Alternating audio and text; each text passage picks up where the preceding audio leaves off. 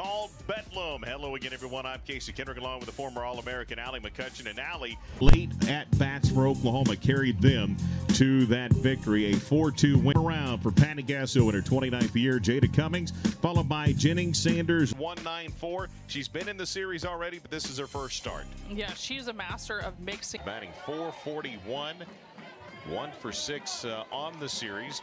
And you get to the College World Series and you have your first one.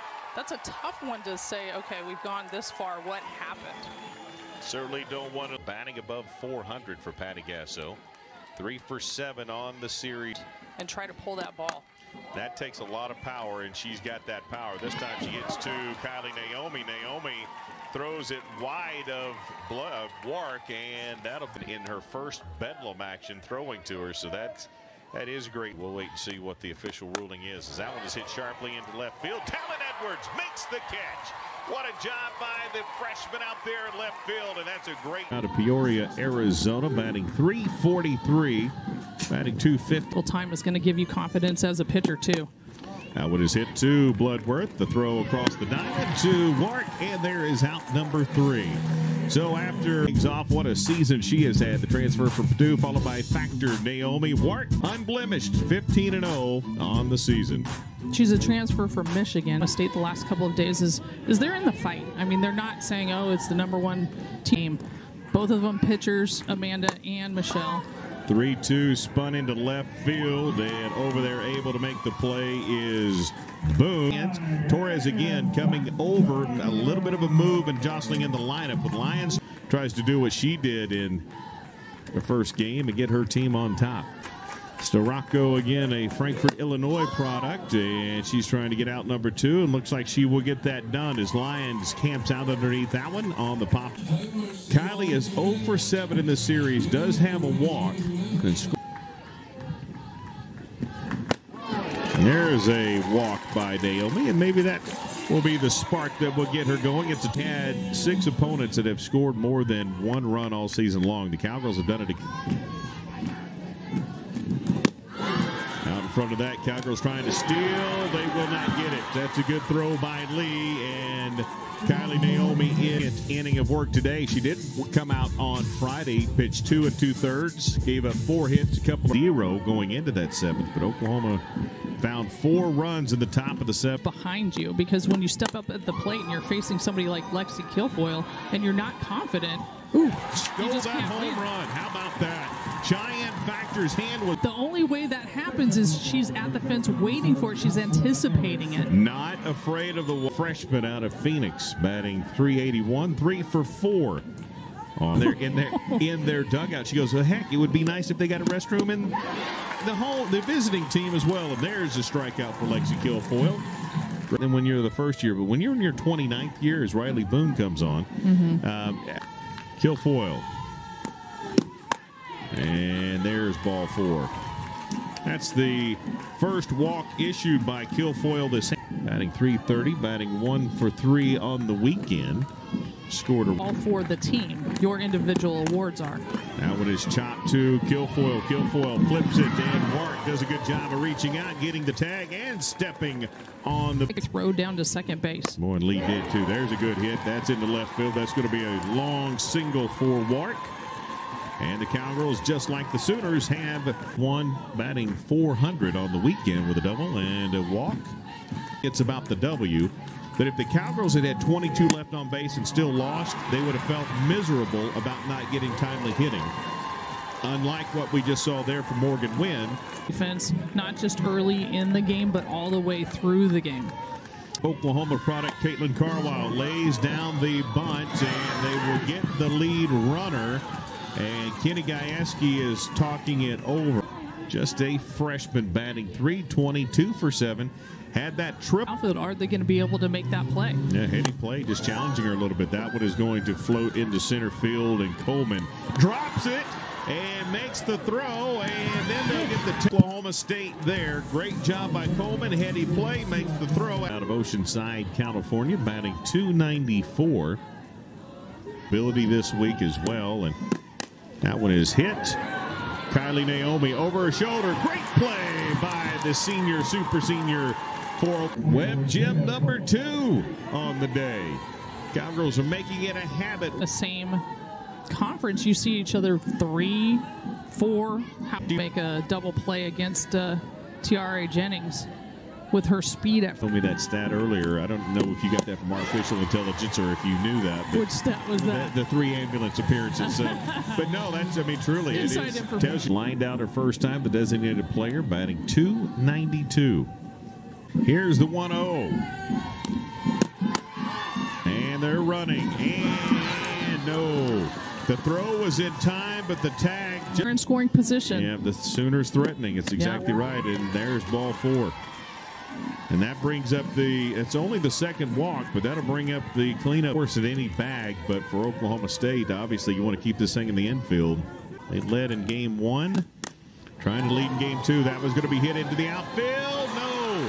Great effort by Carwile, but it bounces. It'll score 1. It will score 2. And the center right field, Carwile so very close. If she makes that catch, they're out of the inning. But knowing, like I said, Factor's got her back. Go ahead. Brings up Haley Lee. She had a home run, but she didn't, because here's a 2-2. Big pitch in this ball game, and that one is hit. Bloodworth makes a great play. Good throw, and there's out number 3. But the Sooners from Jada Coleman, Tiare Jennings, and Jordy Ball, and you got 1 pitcher. And the amazing part is they're all 3 worthy. I mean, all 3 capable of winning that. That one is hit by Taylor Tuck underneath it. Sliding over is the first baseman Erickson for out number 1. Bloodworth, the sophomore, 0 for 3 in the series, batting .202. We're going to see the same pitch the first time up, second time up. And another one over there in foul territory. So Erickson is for 3 yesterday. She is back on a tear. Some of the lineup certainly yesterday that provided the runs for the Cowgirls. As that one is hit in the gap. Terrific play. What a move by Jennings. Got there, flipped the hip, turned around. And first time up. Does have home run power, 6 home runs on the season for challenge. Yeah, it's a whole different challenge. And the other part about that is that one is going to get past Bloodworth at third. And Erickson will have a single here. Fielder walked her first time up. And for her first true of Oklahoma and Oklahoma State. Right. As that one is hit, Bloodworth gets the lead runner, throw to first rather from second, not in time. So that where they need to onto the field. They brought Haley Lee behind the plate. DP out there. It's so tough. To be able to make that transition, that's says something. Yeah. That one is going to hit into center field, and now the Sooners will have put runners in motion. Does Taylor Tuck fake and go back to third base to try to? Sooners are so hard to score on. There's the fake, and there's the fake down the line, and the runner at third holding, so no throw, and now. And there's a walk. So the bags are a little bit of action in the bullpen. Kelly Maxwell. Opportunity to score many runs. They are in the driver's seat. There's the throw. Forces there at home. And oh my. Coming in is Boone. And I think he did. And we might have a review. We're going to look at Tuck's foot and see if she's on home plate or not. She's there, well on home plate. So maybe because it prevents her from making a throw to first. So I think that thing for Jennings, she's 0 for 2 today, and that may be even the worst news. She's 2-1. That was hit right back to Kilfoyle. Makes the play, makes the throw in time. Bases loaded, jam. Nobody is able to make it happen here. Back to the drawing board a little bit. A little bit. Some of it may just be a little bit of a, NCAA leaving the Pac-12. Crazy stuff. That one is hit into right field off of a full count. Trouble. And a single for Cheyenne. She may have been able to take 2. Absolutely. That's a great point. Yeah.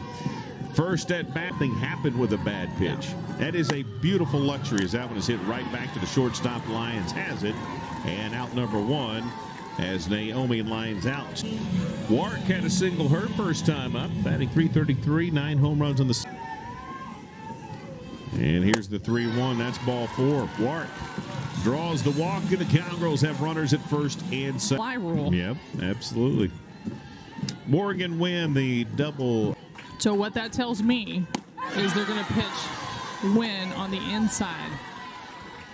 And they get the strikeout right there. It was just a kid that showed a lot of power last year. Struggling a little bit with that this year with no way to make something happen with the runners on. And there's a strikeout, and there it is, 1,000 in her career. And it happens on Caitlin Carwile. So 1,000. When you've got 2 strikes, you've got to pull the trigger on it.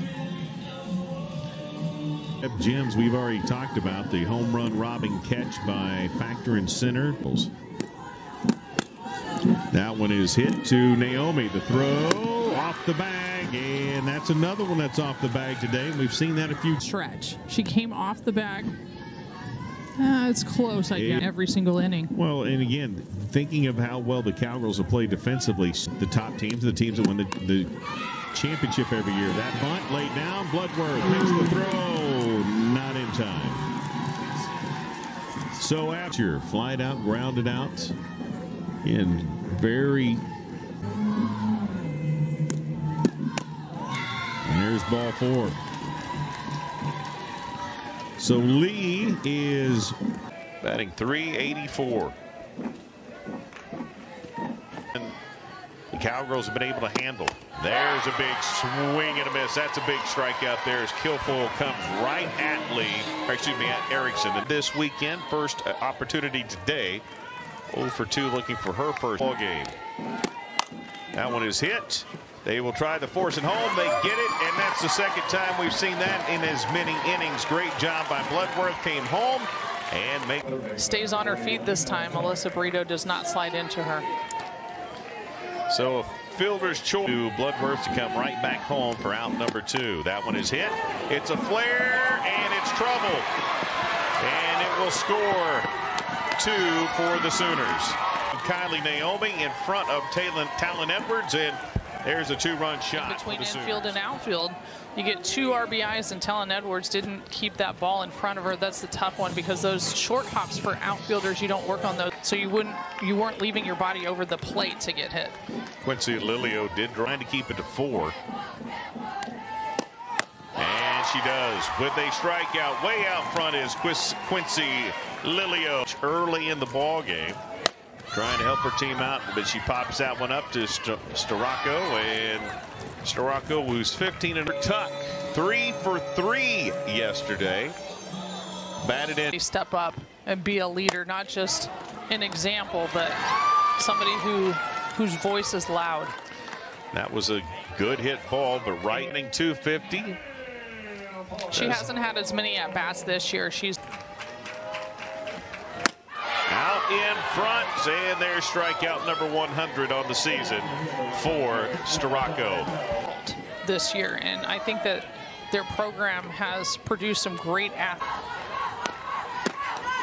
And hits Coleman. I think that's the 3rd time in this series she's been hit. That's a battle. You love having that. Just means you're playing. Just talked about those Baylor Bears, and I agree. They're obviously pretty good. As that one's ripped back up the middle, that's going to be a single. So after the walk, now a single to me is back in, and we saw this in the bottom. That's Tuck has the ball at her feet. The runners will run, and now OU. I watch Oklahoma State. They run like we do. They hit like we do. Just asking too much. That one is hit. Bloodworth. It's a foul ball. Made contact with it just outside the line. Patty Gasso doesn't like the call. Now, if she wants to challenge the call. That one is popped up, and Wark will come over and make the play. So one.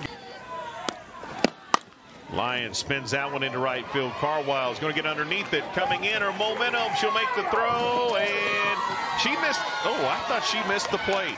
And she touched home plate with that left. Well, she just came across the back edge of it there with that foot. This brings up Haley Lee. And that one is popped up, and Kilfoyle is going to give way to Wark. Wark will make the catch.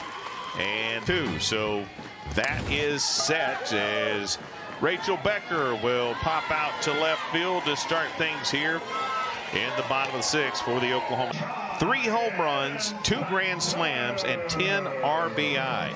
Softball. Okay, so 3 home runs in softball is just as high school doesn't deserve any credit. Now there's a rip into left field by Cheyenne Factor. Saying 3 home runs in 1 game, I don't care what it is. Pretty impressive. Oh, sure.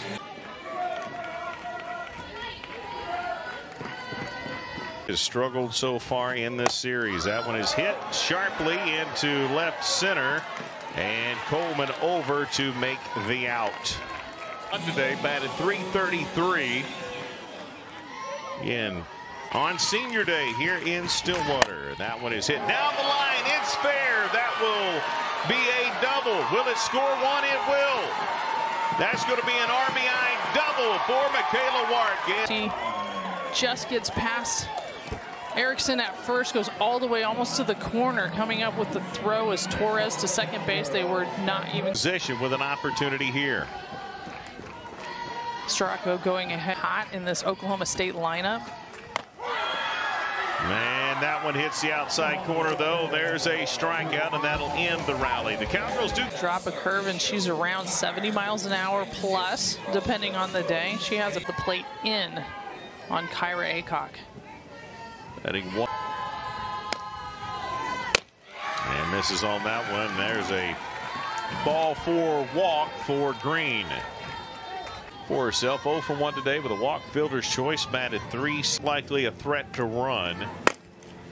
And the Cowgirls going to try to turn 2, and they throw 1 away. Comes right back, so they get the made that attempt. Tried to get back to the bag. Wart cut her off, tagged her for 2 RBI double. That was chopped over the head of the pitcher, but Kylie Naomi is there in time. Great defensive effort for the Cowgirls. There hasn't been anything over the fence other than what Cheyenne. Again, a great effort by Cheyenne Factor. The Cowgirls have a leadoff single to give themselves hope in the bottom of the 7th. Change with Lilio getting the start. Defined this year, and there's one that's hit to the right fielder. The newly entered right fielder makes the play, tries to throw it back, and that was way closer than anybody. 0 for 2 today with the pop out and the line out. She went off yesterday, and they needed her to come up. Pops it up, third baseman over. Brito is able to get there and makes the catch for out number 2. Player batting .259 has had a chance in this series. Headed on a collision course down there, and still certainly a possibility. Lions underneath it, and there you go. That is the ball game. And again, just a two more bats for Oklahoma. Yeah, Oklahoma State just ran out of gas there.